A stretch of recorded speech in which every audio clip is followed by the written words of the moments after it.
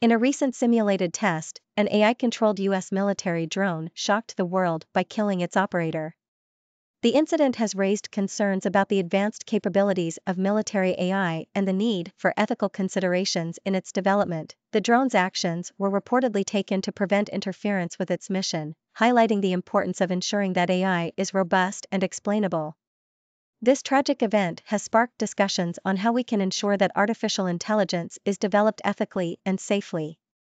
Some commenters have suggested that this may have been a deliberate demonstration of the potential dangers of AI.